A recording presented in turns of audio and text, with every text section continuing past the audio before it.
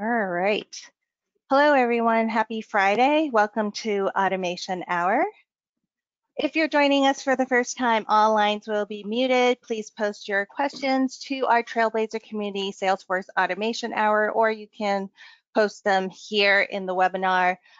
Sometime after the session, we will post a link to the recording as well as the deck out on our YouTube channel, Salesforce Automation Hour, as well as our website, automationhour.com. and our Trailblazer community, and we will be communicating that out via Twitter and LinkedIn as well. If you haven't signed up for our future sessions, I highly recommend it. Even if you can't attend live, you'll get a notice that the recording is posted. We have some great first-time presenters, MVPs, returning presenters, just people passionate about automation, talking about all sorts of different use cases and cool automation solutions for that. So please sign up on automationhour.com. And we can't bring this webinar series to you, free webinar series, without our sponsor, Concrete.io. So thank you, thank you, thank you for continuing to sponsor us. All right, and here are your co-hosts, David, myself, and Rakesh. I also want to take a couple minutes to share some personal news. So this is going to be my last automation hour that I'll be facilitating, as I will be stepping down from my co-hosting activities. So I do want to thank Rakesh for just being a friend all these years and for inviting me on to this journey with you as you came up with the idea of providing a forum where people can really knowledge share about automation. I can't believe that it's been since 2016, 5 years since we've launched this little webinar series of ours. So I really want to thank you for your friendship, for your mentorship.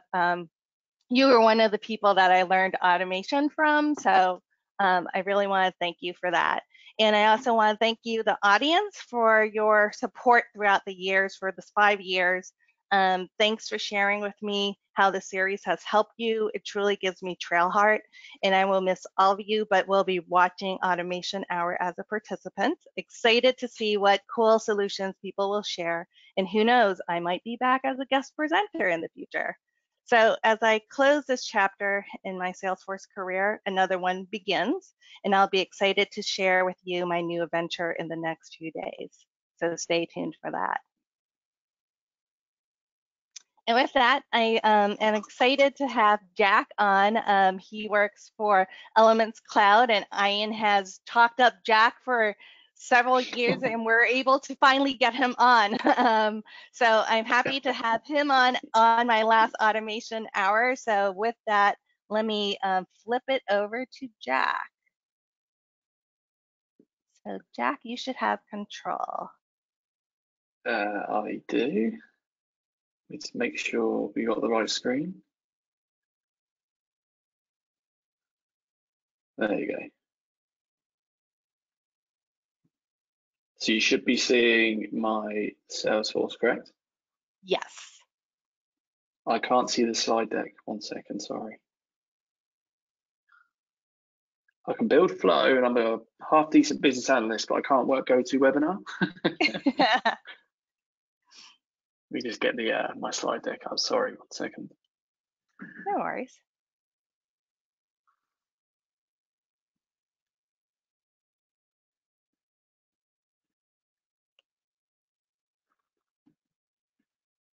Here we go.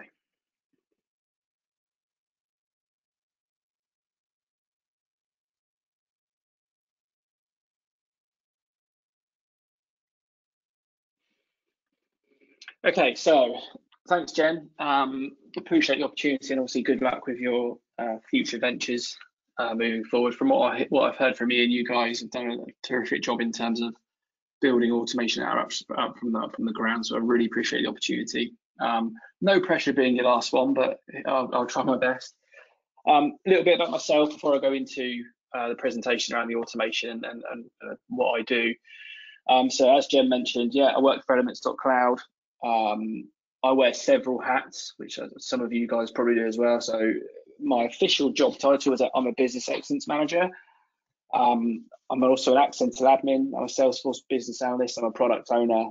I fall under a wide umbrella, so I have a fair experience across all Salesforce platforms. I tend to do a little bit of blogging here and there when I have time. That's my Medium account.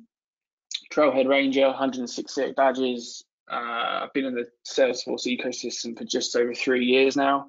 I got to that Ranger status in about 6 months. As I mentioned, Accenture admin, basically starting my new role, and my boss, the COO, said, Jack, here's Salesforce, here's Trailhead, learn it. So I did that inside 6 months, which I'm pretty proud of. A little quote there, build the right thing, build the thing right. I'll go into a bit more detail with that as part of my presentation, but that's a motto I try to live by in terms of building automation and obviously other things inside Salesforce as well. Active user on Twitter at JackSFAdmin. Happy to connect with anybody, share experiences, share tips, automation, be it all things Salesforce. LinkedIn, again, active user. I put some of my posts on there as well. Again, happy to collaborate with everyone. I don't have a personal website, but I do have my own page on our company website, elements.cloud/Jack. It's basically a 25-minute video of a day in the life of me as a Salesforce admin and a Salesforce business analyst, taking you right through my cycle in terms of the implementation life cycle, so straight from feedback, build, test, document, release. So there's a little 25-minute video of me on there, just explaining what I do in a bit more detail. So that's me. Really short agenda. I'm going to talk about a bit around want versus need. So this is around stakeholder management when it comes to building automation. This quote, build the thing right. Build the right thing, build the thing right. This is what I try to live by. Get a little bit more information around this, and then I'm going to take you through a live demo in my org of basically how to build an automation log using Flow. So it's basically a Flow/process builder log of when a flow last ran, the record it ran on, some detailed logging, etc. So I'll take you through that in a bit more detail as well. So want versus need, what does it mean? I think this caption here kind of sums it up really well. And again, I imagine some of you listening to this have been in this position. Quite a funny quote. I'll go up and find out what they need, and the rest of you start coding. So it's very much just build. We'll build what we need to build. We don't know exactly what the stakeholder needs, but we'll build it anyway. And this is where I want to introduce the whole want versus need, which is what I try to bring in when I'm building, particularly automation, because it can get really messy. So stakeholder management as a Salesforce admin or analyst, it's a really tough world. How many times have you delivered something the stakeholder wants rather than what the business actually needs? How many times have you delivered a want and noticed really poor adoption? I think that's the biggest thing and the most frustrating thing as somebody that builds automation on Process Builder, on Flow, on Apex, is you build it, you spend hours building it, you just spend hours testing it, you document it, and then suddenly you have really poor adoption. Why is that? Now, I dug a little bit deeper, and as a business analyst in a previous life, so away from Salesforce completely, want versus need very much comes through the practice of business analysis. So asking why. So an exec comes to you saying, look, Jack, we need to do this. Well, why do you need to do this? Is this what you want? It's not what you need. I tend to live off 5 whys. The 5 whys then get me to a business requirement, and then suddenly you're building the right thing. You're building a need rather than a want. And that's what I try to live by when I'm building my automation. If you build it right the first time, you don't have to go back and undo, hours and hours of work on this. Particularly on Flow Builder, it can be really difficult to tidy up something that's not being built particularly well. And it's always nice to see adoption of what you've built as well, because you get a little bit of a pat on the back from yourself and from your users as well if you're building it right the first time, and you obviously build their confidence in you as well. So that's a really short piece on want versus need. Now, this is the really interesting thing around building the right thing, build the thing right. Now, it's quite a confusing statement. And And this is basically the implementation life cycle. So starting from box number 1, you capture ideas and feedback from your users. You then start to define business outcomes, which is box 2, and this is where your business analysis starts around the build of the automation. You get requirements from this, so business requirements. You can get process diagrams, so you can build it into the operational processes. You build an ERD, so you know the data you're affecting before you build your automation, which is really important, because if you don't know your data model, what I tend to find is that I've built all this really great automation, but I don't know, I know where it's touching, but it's a really cloudy view of where I'm touching my org. And automation, as you guys know, it's like a spider web. It can just grow and grow and grow, and suddenly you're going really deep. And without an ERD or a data model, it's really hard to understand. You can get lost over what particular objects you're touching and fields, etc. Once you've got your ERD, you can then start building user stories, so how to build it. You can define the impact and the risk. Again, this is really important around automation, especially if you're updating particular flows and particular process builders. You need to know the risk to the business if you're changing particular fields, for example. Updating a pick list field in Salesforce sounds really simple. If that pick list field is embedded inside a flow, you've then got to go back into your flow and update the pick list values if needed, depending on how you built the flow with variables, etc. So you need to know the risk and the impact of the actual change itself and the new build. And then all documentation, really important. Why did you build it? Test it. Is it working? Release it, and again, that's one big cycle. The users use it again, and you get feedback, and you start again. This is the loop and the process I tend to follow when building automation. Okay, so we're now going to get into the live demo. So how to actually build an automation log using flow and process build. Now, this is a really, really simple flow. You're all probably really familiar with this screen. This is basically the pause and fail flow interviews. Now, naturally, we all want to start building right away. It's exciting. You want to get your teeth into it.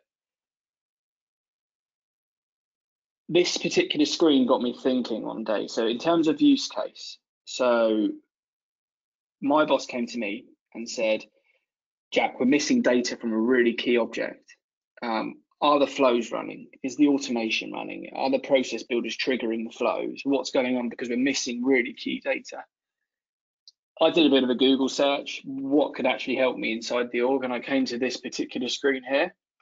Now, this is great, but the information is extremely minimal. I find it quite difficult to read, and it actually doesn't tell us much worthwhile information. It tells us when the flow ran, the time it ran, you know, the flow version, what type of flow it is, who it's being modified by, etc. But I wanted to go a little bit deeper than that. I wanted to understand the actual record it ran on. I wanted to understand how many times it's ran. I want to understand the adoption of a new flow. And this didn't quite tell me that information. So I wanted to go a little bit deeper. So this is the use case around why I built what I'm about to present. It also helps open up deeper conversations around needing if there is no adoption. And I'm really focusing on adoption here because it's particularly frustrating. As I mentioned previously, when you build something and it's not being adopted, it's not being used. This flow that I'm about to show you and the objects, etc., and the records, it opens up a conversation with your users of why aren't you using this? You know, you asked for this, we went through the ERD, etc., but why are you not using this? Is it too difficult to use? Is it not meeting your needs? Do we need to go back and rethink it? So yeah, this part of the process is really important. Okay, so going back to the build the thing right, build the right thing, a big part of that was the data model.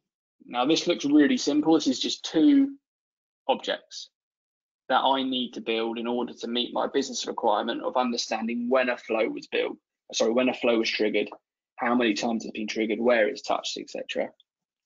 So before I build anything, I want to know the data that's going to be affected. So I know I need these 2 new objects. So it's a process builder logs object and a process builder log items object.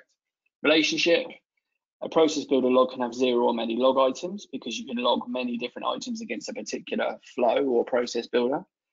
And a process builder log item can only be attached to one particular flow. a mandatory one, which is really important when we come to build. So going into the org and actually looking at what this flow and records, etc. looks like. So we're now in my Salesforce org here. This is inside the process builder logs object. Really simply, list view display. So you've got the process builder log name, when it was last run, and the count of when it was ran. So how many times, this is basically a total number of how many times this flow has been, or process builder has been triggered inside the org. I want to look particularly at the create opportunity from account, which I believe is run 61 times, which is this flow here. Okay, now really simple information currently. You can build on this obviously as you if you want to dive any deeper. Process builder flow name, when it was last run, how many times it's run, and detailed logging. Now, detailed logging is basically a checkbox which allows you to log more additional information about this particular flow when it was last run. So that could be record, that could be if it was ran off the back of a particular field, for example, who ran it, a description of why it was ran, so that you can get more information in here. Related list, so this is all the log items. If detailed logging is checked, you can then start to build log items, which are your additional information. So again, as I mentioned, what record it was run on, for example. I'm now going to run this particular flow here. So create opportunity from account. It's ran 61 times. We're now going to make that 62. So I'm on an account. I'm on the elements.cloud account inside the org. I'm going to go to create opportunity here. Now this is all run from another flow, which I'll show you shortly because it's an important part of the process. I'm going to create an initial opportunity. Brilliant. This will work. I tested it before we there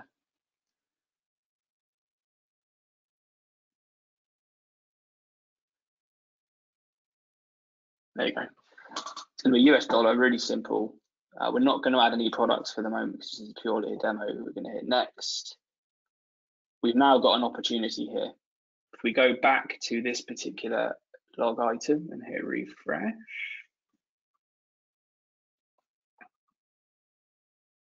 that now moves to 62. So it's ran for a 60-second time.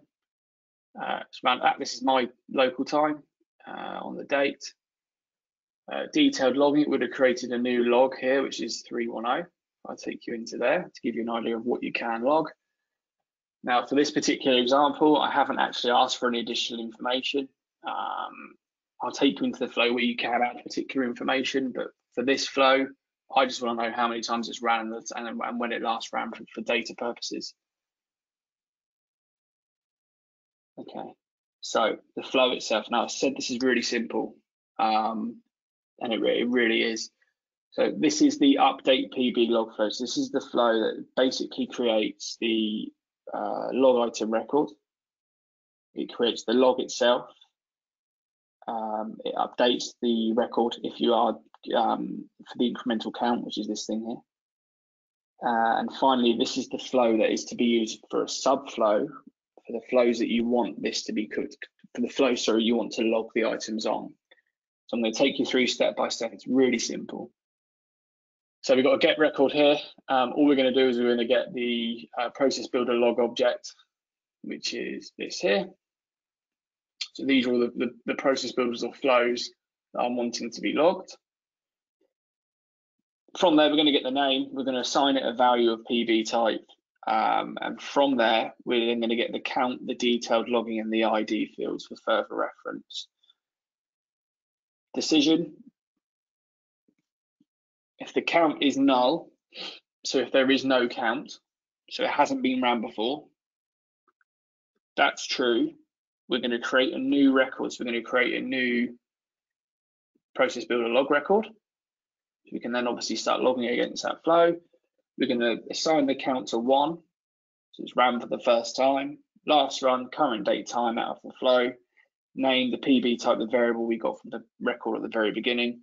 And we're just going to store the record ID under that information as well.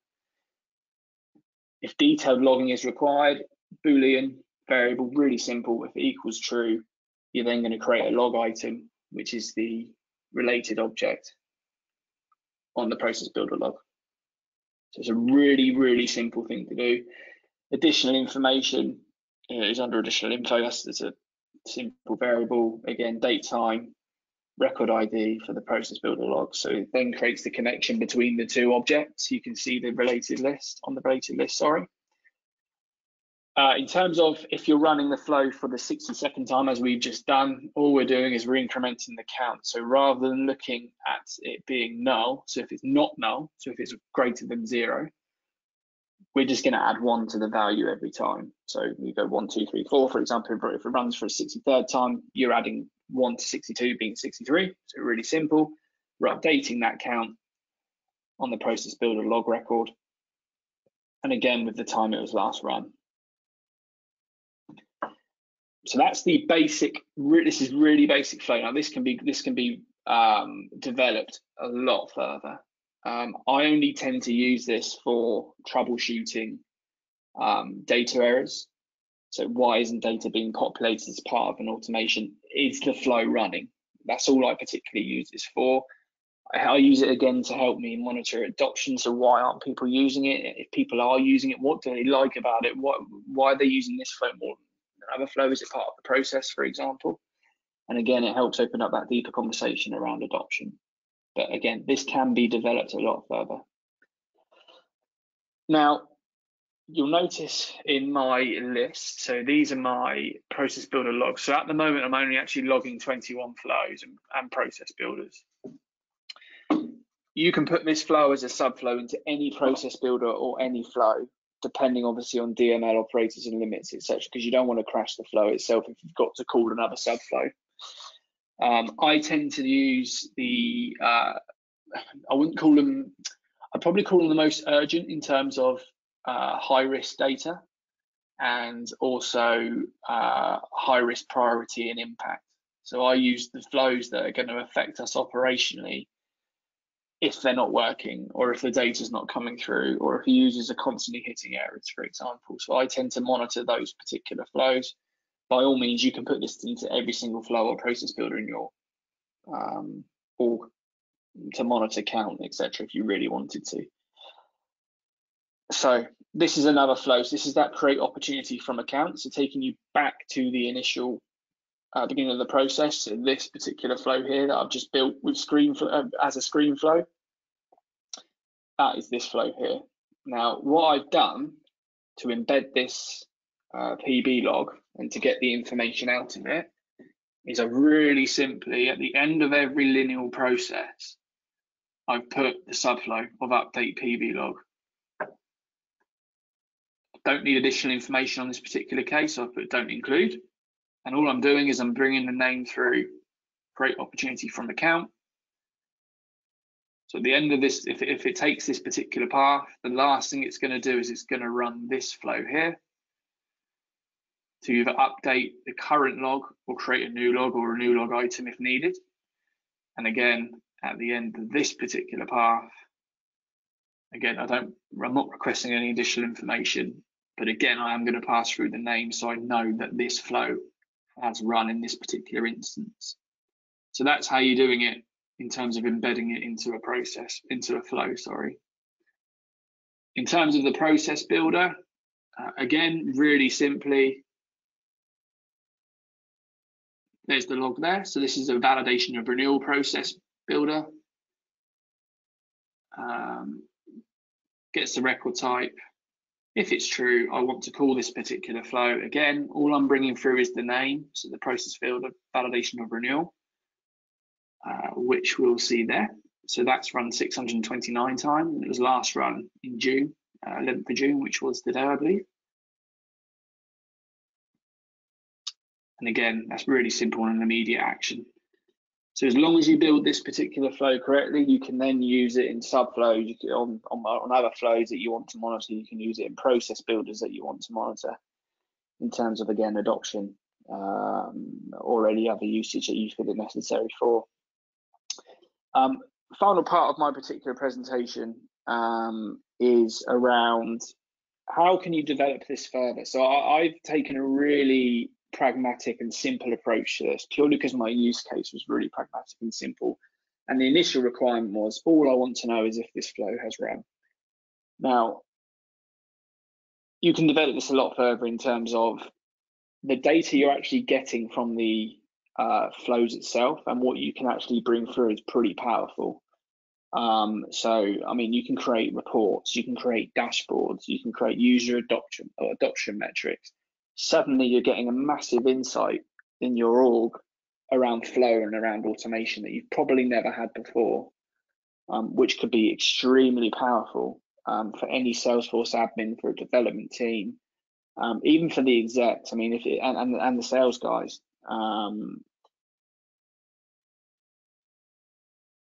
The additional information, which I don't particularly, I should probably use more, to be honest, but I don't particularly use it because, again, my use case isn't substantial enough to warrant it.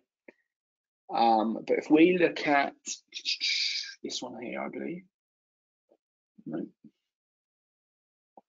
There's one particular flow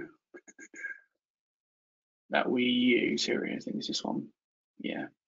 So this is run 518 times, and we've got all of these log items here. So this particular flow is around our license type. So we need to know if this is run for license provisioning for our software. So the additional information is key here. So I know this flow ran on the 26th of May at 10 to 2, and it ran on this particular space. Now the space is a custom object, so I know it ran on this particular record. So in terms of data and in terms of knowing if our licenses are provisioned, this is where additional information could really come in handy. And this is the biggest part of my use case. So my boss, Adrian, funny enough, said, look, what's going on? The data's not coming through. And I could quite confidently, because I have this log saying, well, it did, and it came through at this particular time on this record. So it can become really powerful for any Salesforce admin or business analyst or product owner around flow and automation to know it's definitely run. But this is where you could really grow the flow around the additional information, just to get more out from the flow and more out from the record if you really wanted to. A little bit shorter than 40 minutes, I do apologize, but I kind of had a battle in my mind around value versus complexity. I could have showed you a much more complex flow, but I found the value in this particular use case to be very high. I use this daily. So yeah, I appreciate your time, guys, and thanks for having me again. Jen, over to you. Sure. Thanks, Jack. So if you have any questions related to Jack's presentation, you can post it here. You can also post it out on our Trailblazer Community Salesforce Automation Hour, or it could be a general automation question that you have. So we do have a question from Michelle for you, Jack. How would you expect to use this on the new flow types that don't allow subflows to be called? Or is it just a wait until the functionality is available thing? Well, yeah, Michelle's answered the question there. It is a wait until the functionality is available, unfortunately, because this does rely on a subflow being able to be called in terms of how I've built it in this particular case. So yeah, Michelle, you've answered your own question there. All right, let's see if folks have additional questions. So while we wait for people to type in their questions, what's a recent Salesforce Flow feature or upcoming Spring 21 feature that you're looking forward to? To be honest with you, I think it's actually something that's come more recently, not something that's actually come or is upcoming. What I really like, because I've worked on the older flow, the user interface in terms of compared to what the old flow looked like, this is 10 times better. What I'd absolutely love is I work on a process mapping tool. So I find this, the user face is great, but I find it extremely clunky. And sometimes to reorder stuff is really difficult. Like this flow here, for example, moving some of this stuff around, it can just become a real mess. So I find that a bit of a pain. But in terms of especially around the new flow type, so I really like a lot of the work we've done around Process Builder. We use webhooks and platform events. So I really like the new platform event flows that you can call. Yeah, there's a lot coming up that I'm excited about as well around flow, and it's kind of from my personal point of view, it's more of a dip your toe in and see how you go. And it's I'm not going to lie to you, I'm not the most experienced person in flow, but I can handle myself, and I'm very much, well, we'll see what happens. You know, I do my prior planning, I do my analysis, I know what I need to build, and then I'll just let myself go, and I can do this for hours. Cool. All right, we do have some questions here. Michelle again. Have you used these logs to generate any reports or dashboards related to adoption or user metrics on the automations you built? Any thoughts about doing that? I haven't to date. It's something I would absolutely love to do, and I'd if you're going to use this particular tool, I'd recommend doing it, because as I mentioned as part of the presentation, I think that the hardest thing I find is when you can spend hours, and I take pride in these particular flows, and when you have really poor adoption, and I know I get poor adoption because in terms of when I release a particular flow, you know, I like to engage with my users. I ask for feedback, you know, how's it going? Are you using it? And a lot of the time it's, oh, I haven't used it yet, or I'm not really too sure how to use it, or can you provide more user help? And I think having a dashboard and reports would really emphasize, if you like, what flows are being used. And again, you can open up that conversation. Well, why aren't you using this one? Why is this one more popular? If it's part of the same process, why are you using this flow more? Is it because there's screens in there? Is it, you know, is it more step by step? It's easier to use. So I'd love to build reports and dashboards on this. I'll be completely honest, I haven't had the time recently. But it is, in terms of the next release, it's where I want to take it next. So you know, you could have a really cool dashboard, which is a user adoption dashboard. You could have a particular report on that dashboard which shows, you know, your poor users. You could have a league table of users that are using the automation as they should be, and others that are just, you know, they're trying to negatively avoid the automation because they're scared of using it, or they don't understand to use it. So in answer to your question, Michelle, I've gone a long way around. Reports and dashboards, really good idea. I'd love to do it. And yeah, they were my thoughts around doing it. Cool. All right, next question is from Robert. Process Builder log, I'm assuming, is a custom object he built to capture the info? Correct, yeah. So the Process Builder log, complete custom object, as well as the related Process Builder log items. Again, this is really simple. So just coming back off of Michelle's initial question, you can grow this a lot further. So really simple fields: log name, a date field, and a date and time field for its last run, a count field, which is just a number field if you like, a checkbox, and that's all I needed. So yes, it's 2 custom objects, and I think there's about 8 custom fields, if that, to be honest.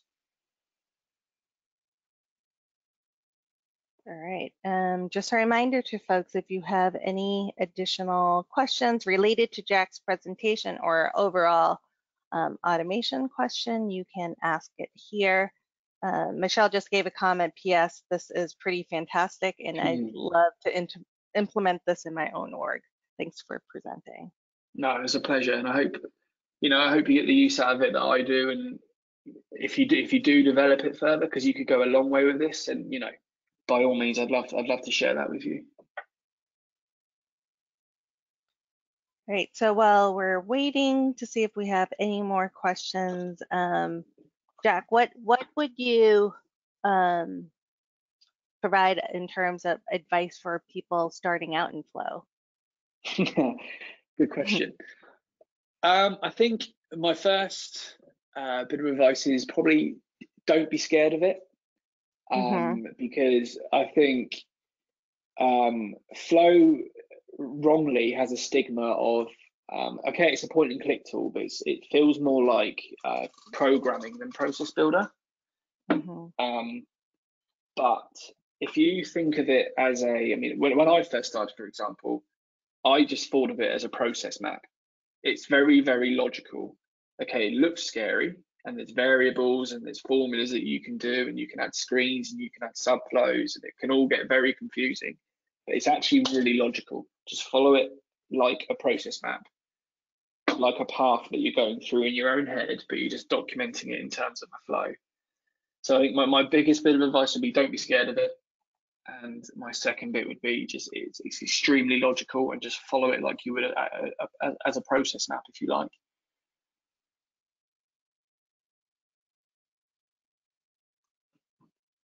Okay.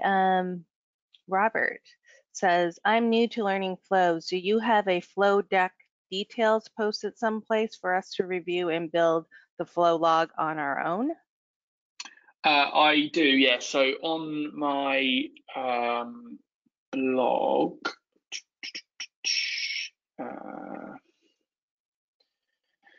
which is actually, it's probably better to go here. So if you go to my Twitter and look at my posts, I did a blog on the process builder log and a step-by-step of how to build it. So that would be your best bet. So go to @JackSFAdmin. Follow me. You don't have to if you don't want to. And I posted on there a step-by-step of how to build this. So that's where you'll find that information, and that will take you through the variables individually. You know why I assign these variables, why I need those variables. It's very much a beginner's guide, because I was very conscious that when I first started using Flow, that there was really helpful resource out there, but a lot of the resources, I'd say, for your intermediate to advanced level, I didn't particularly find Trailhead extremely helpful when it came to Flow. It was more of a, like I said, dip your toe into the water. So I tried my best when I first started to start blogging really, really simple instructions so other people could start, having a go at it and seeing what they could build. So yeah, Robert, go to @JackSFAdmin and just look through my previous posts, and there's plenty of posts on there around how to build it. All right. Margot asks, will this presentation be available to review later? So yes, we will post it out on our YouTube channel, Salesforce Automation Hour. It will also be posted out on our website, automationhour.com, as well as the Trailblazer Community Salesforce Automation Hour. So we'll give it one last round of any additional questions from folks, again, on Jack's presentation or any general automation question.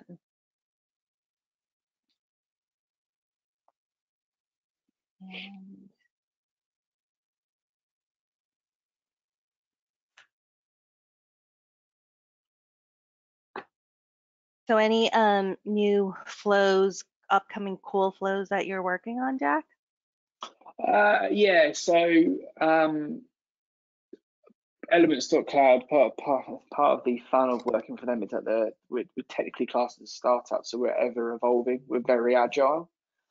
And a lot of our flows that we build tend to be around the opportunity, account managers, and how they manage opportunities, etc. And one of the requirements that's come through recently is they want to be able to Salesforce has obviously got its standard discounting. In terms of when you add a product, you can add a percentage discount, but the requirement's a bit more detailed than that. They want to be able to discount individual products. They want to discount the whole opportunity by different percentages by product line.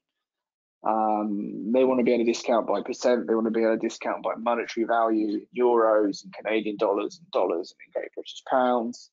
So something that's coming up very, very shortly is we're going to try and build our own discounting tool. And funnily enough, one of the biggest challenges we've had is the decimal places in Salesforce. It keeps missing it out by about 5p. or is it 5 cents in America? So yes, really excited about that. Actually, it's going to be probably the biggest challenge I've undertaken in terms of flow, because I imagine there's going to be formulas, there's going to be conversion around currency conversion, percentage value to number conversion. So yeah, I'm really looking forward to that. And again, I'll be blogging that and documenting that across Twitter as well. It's something I like to do. I like to share, the cool things we're doing at Elements in terms of flow. Mhm. All right, we do have another question that came in. Can you also catch any error messages as additional information? Okay, so when I sat down to build this, um, I may be one of the rare ones, but I actually find the Salesforce flow errors that come through from Salesforce themselves that hit my Gmail inbox to be quite useful. So when what do you mean by errors? Is it a runtime error? So for example, I don't know, you haven't set a particular variable at an earlier stage in the flow, for example. Because I actually found when building this that the errors I got from the Salesforce themselves in terms of the errors that hit my Gmail inbox to be quite valuable. So I didn't build it into this particular release, if you like. But I mean, that additional information field is a text field. So in theory, if you can capture the record ID, etc., you could probably write the error to another field and then populate that into the additional information. But that is again creating another custom field, which it's not complex, but it could potentially be tech debt in the future. But that additional information field is your play area, if you like. So that's where anything you can extract out of Salesforce, you can put it in terms of text, you can put it into that additional information field. So short answer to your question is yes, you probably can, but no, I haven't done it myself because I was using the Salesforce errors. Yeah, now with the additional enhancements, like in the email, you can now click on a link that takes you right into Flow Builder where the error is. I think that's just like a lot of data to help you figure it out. Exactly. Yeah. Exactly. And I find that really useful, actually, those Salesforce errors. All right. Kenny has a question. Can this tool be used as a debugging tool? For example, I might want to know which subflows a particular record hit. Good question. Can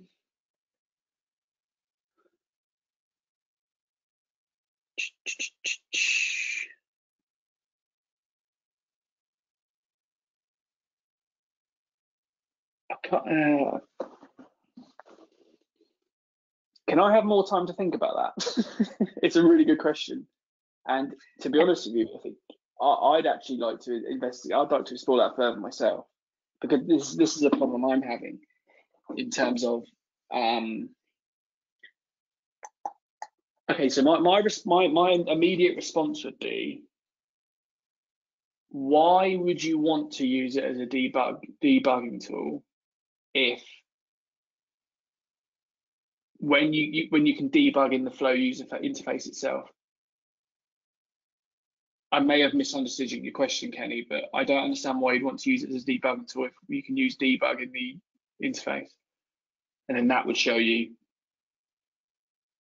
the record that's hit a particular subflow. So let's see if Kenny Does that can make sense? elaborate. Let's see if Kenny can elaborate on that.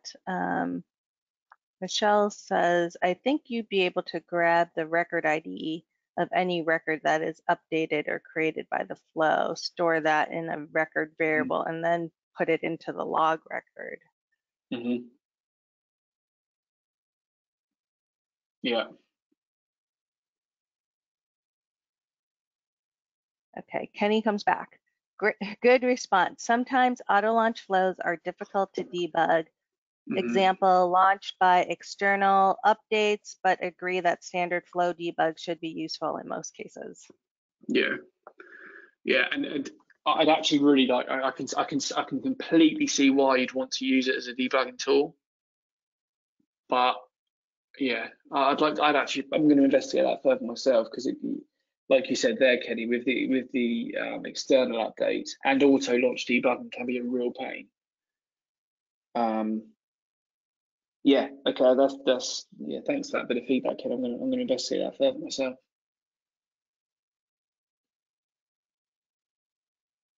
It's just another example of how far you can take this particular. I've got it off the ground, if you like. It's there, Yeah. it's born, but you could take it really far. So Melinda commented, you can't use debug feature for the record triggered flow. Melinda, just so you know, upcoming in summer 21, you will have that capability. All right, last call for any additional questions folks might have.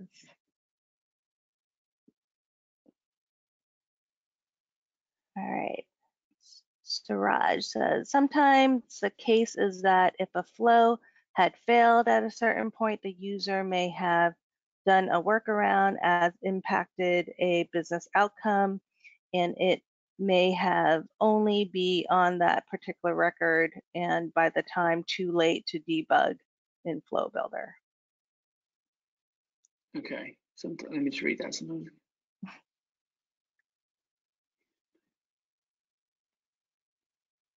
User workarounds, we all have them, don't we?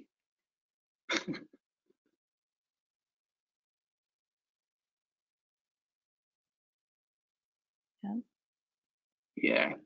Okay, so this is emphasising on, I think, Kenny's point in terms of using it as a debug tool, especially around the additional information. Yeah, I am going to investigate that further because it would be really, really useful as a debug tool. There's not really much else I can go on that particular comment. All right, let me go check the Trailblazer community, see if anyone's posted there.